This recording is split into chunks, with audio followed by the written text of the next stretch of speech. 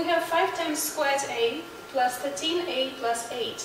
And we were asked to factor this expression completely. One of the possible ways to do this is to try and separate the complete square. So this is what we're about to do right now. Let's rewrite the expression in the following way. 5 times squared a plus 10a plus 3a, and then plus 5 and plus 3.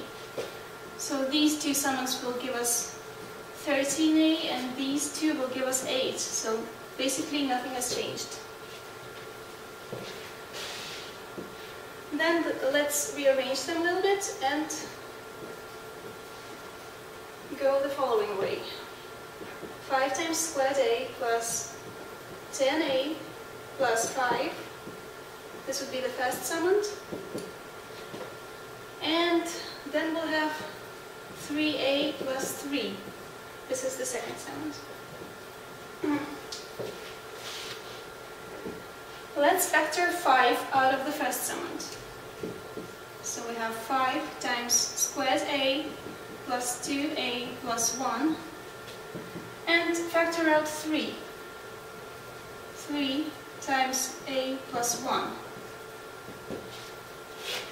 Now, this expression in the first bracket is nothing else than the complete square, a plus 1 to the second. So we now have 5 times a plus 1 squared plus 3 times a plus 1. Let's now factor out a plus 1. So we'll go a plus 1 times 5 times a plus 1 plus 3. Or opening these parentheses, we'll have a plus 1 times 5a plus 5 and plus 3. Or a plus 1 times 5a plus 8. So this is our answer. There is another way to solve this problem. Let's try and use it. We may probably remember the formula allowing to factor the quadratic polynomial. And in general, it looks the following way. So if we have a quadratic polynomial, a times squared x plus b times x plus c, it may be factored as a times x minus x1 times x minus x2, where a is a coefficient standing next to the x squared, and x1 and x2 are the roots of this polynomial.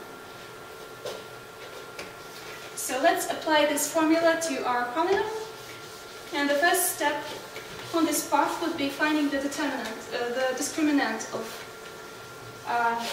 the given polynomial.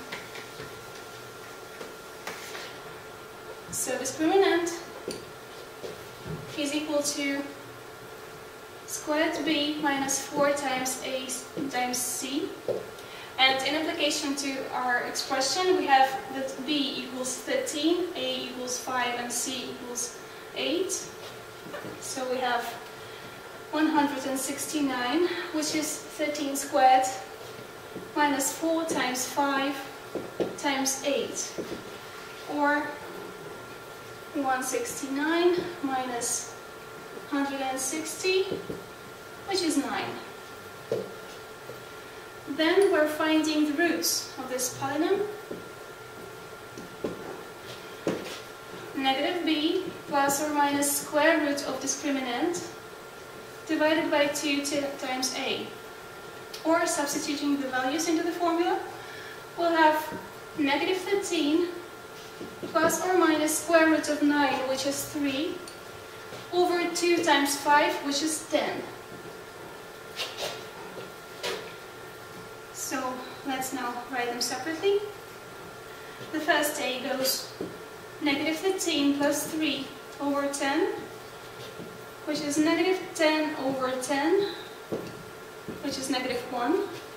And then a2 equals negative 13 minus 3 over 10, which is negative 16 over 10, which is negative 8 over 5. Let's now substitute these values into the formula. So we'll have